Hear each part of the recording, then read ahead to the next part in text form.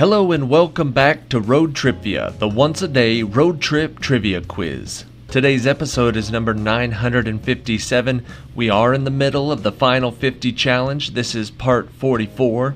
Today, the quiz was sent in by Steve. I'm actually not sure where Steve is from. Hopefully it's somewhere a little bit cooler than where I'm recording. Right now I'm in Wichita, Kansas. It's well over 100 degrees. I'm hot, I'm sitting in the air conditioning, trying not to sweat. Good luck on today's quiz. Question number 1. Before 570 million years ago, life on Earth was all one-celled. After this time, a profusion of complex creatures begins to appear in the fossil record, first noted in a region of Wales for which this geologic period is named. What is the name of this period?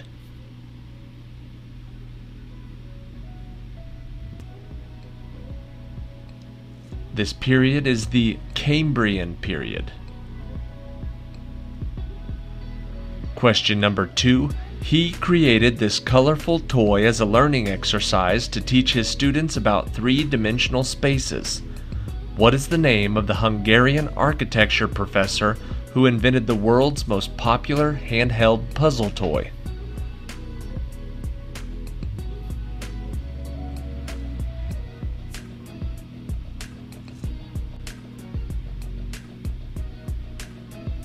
That toy is called the Rubik's Cube. His name is Erno Rubik. Question number 3. The Fushima Inari Shrine in Kyoto, Japan consists of around 1,000 orange torii stretching 2.8 miles up a mountainside. It is dedicated to the rice god Inari. What is the name of the religion that holds Inari as a god?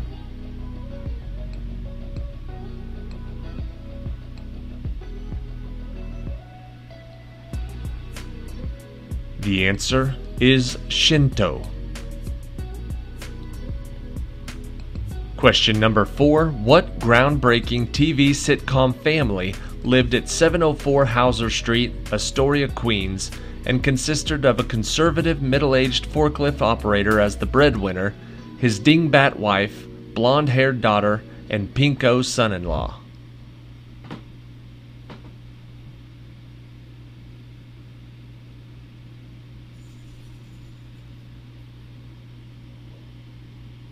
The answer is the Bunkers, from All in the Family.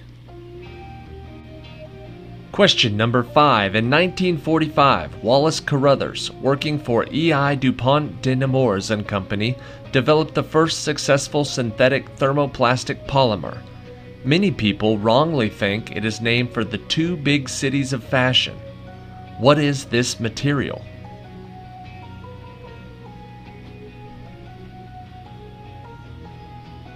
They thought it got its name from New York and London. The answer is nylon. Question number 6. Construction on this stone city in southern Africa began in the 9th century, spanned nearly 3 square miles, and may have been home to 18,000 people of the Shona tribe. Colonized by Europeans in the 1800s, what modern country shares its name with this monumental medieval city?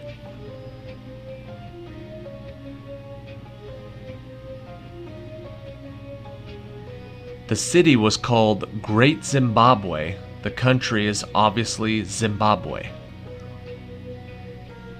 Question number 7. Lots of talk these days about the James Webb Space Telescope, but before that, the Hubble telescope changed the world of astronomy. It is named for Edwin Hubble, whose observations of the motion of other galaxies provided additional evidence for what important theory in cosmology?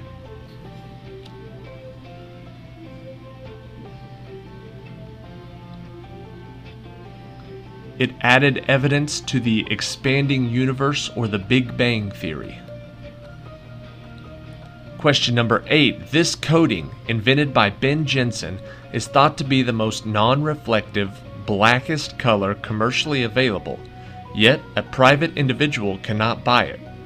What is the name of this super black paint?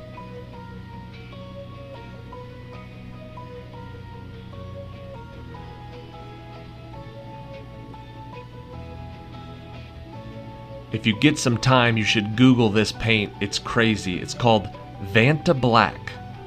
It's nuts. Look it up. Question number 9. What do the following famous structures have in common? Paris's Eiffel Tower, Seattle's Space Needle, Montreal's Ile de Notre Dame, Brussels' Atomium, London's Crystal Palace, and the first Ferris wheel in Chicago.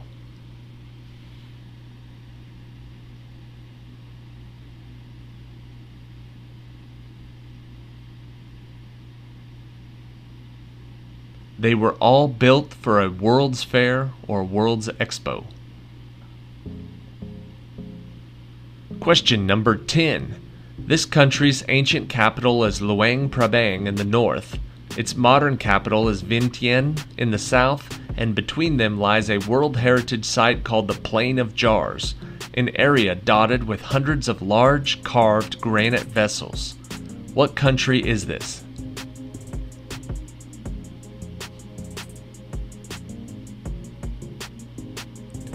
The Plain of Jars is from Laos.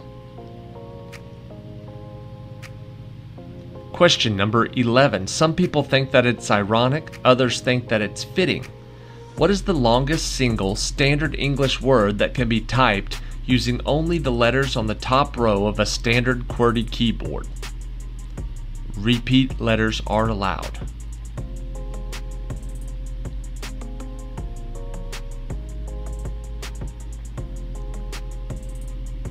Just using the top line of letters, the longest word you can spell is typewriter.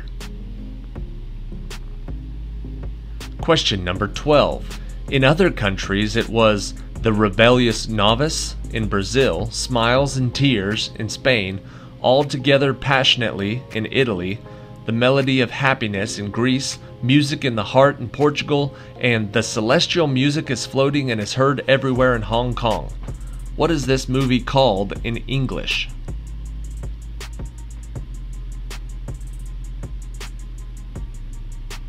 The answer: The Sound of Music. Question 13. This internet metasearch search engine began in 1995. It works by fetching results from other search engines like AltaVista, WebCrawler, Lycos, and Google, and displaying them all on one page. It changed its name to WebFetch in Europe in the mid-2000s. What search engine is this?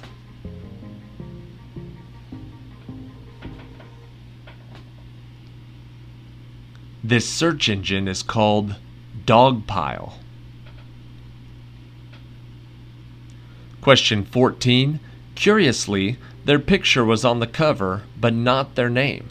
After hits with Freakin' at the Freakers Ball, Sylvia's Mother, and A Little Bit More, who were the big rock singers that made the cover of the Rolling Stone magazine with issue number 131 in March of 1973?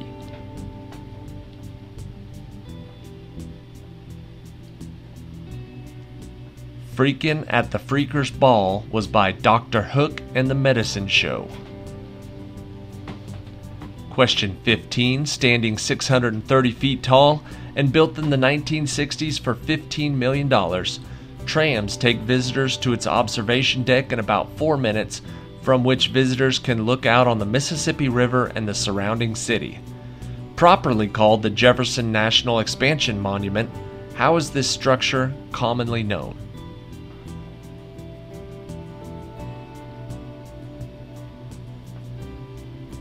It is called the Gateway Arch, or the St. Louis Arch. Question number 16. Petit fours are those delicious bite-sized French confections, savory appetizers, or pastries you see carried around on trays at fancy do's or beckoning from behind a glass at upscale cafes. The name has nothing to do with the number 4, so what does the French term petit fours mean?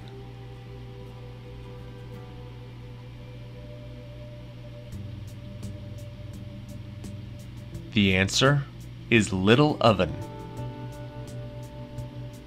Question 17. In golf, a birdie is 1 under par on a hole, meaning you sunk the ball with 1 less stroke than is par for the course.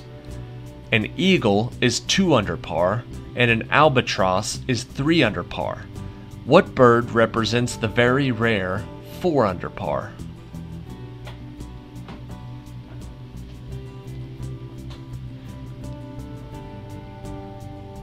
A 4 under par is a condor.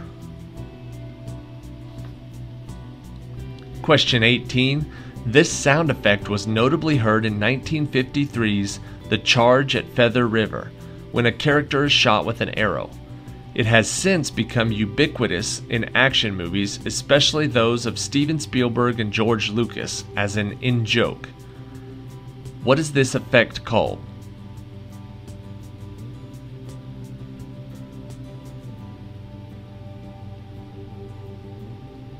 It's called the Wilhelm Scream. Question number 19. This island country, its capital Port Moresby, is one of the least explored places on the planet. It also has the most linguistically diverse nation. There are some 851 known languages here, although 11 of them have no known living speakers. What country is this?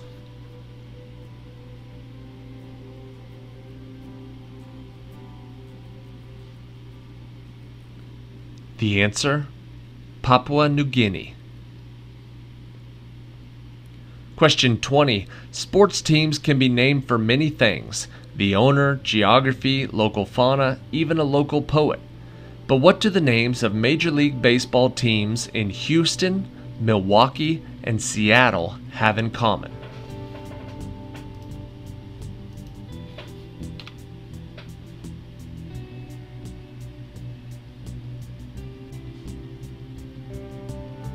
All of those teams are named after the significant industry in their home city. If you got anything close to that, I will accept it. So for example, Houston, the Astros, their industry is aerospace. The Milwaukee Brewers, they do brewing, and the Mariners are shipping. So the big industry in their city is what their mascots were named after. And that is it for today. Thank you for watching today's episode of Road TRIpVIA. Check back tomorrow for the Final 50 Part 43. Like I mentioned at the beginning of today's episode, today's quiz was sent in by Steve. He sent in a 25-question trivia quiz. I just used the first, all of them were great. I had enough questions to just pull the first 21. I saved the last few for the live episode that's coming up in September. So we got a 21 awesome trivia quiz today. Questions were all over the place, which is exactly how we like our random trivia quizzes. All different categories, varying levels of difficulty. Some of these I had no clue about. Some of these I was very familiar with. So for me personally, I thought today's quiz was excellent. Good job, Steve. Thank you for your contribution, and good luck in the drawing in the September live episode. Now, here is question 21, the tiebreaker for episode 957. Call me Ishmael. Some years ago, never mind how long precisely, having little or no money in my purse and nothing particular to interest me on the shore, I thought I would sail about a little and see the watery part of the world. Thus begins what novel?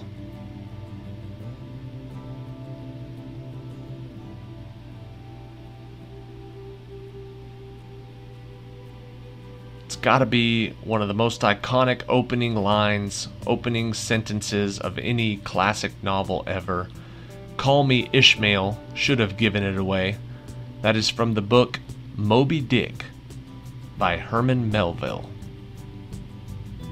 Alright, now we're done for the day. Check back tomorrow for another new trivia quiz. I'm getting caught up, still a little behind, but there might be multiple quizzes coming out over the next couple days just to make sure we're back on track. See you then.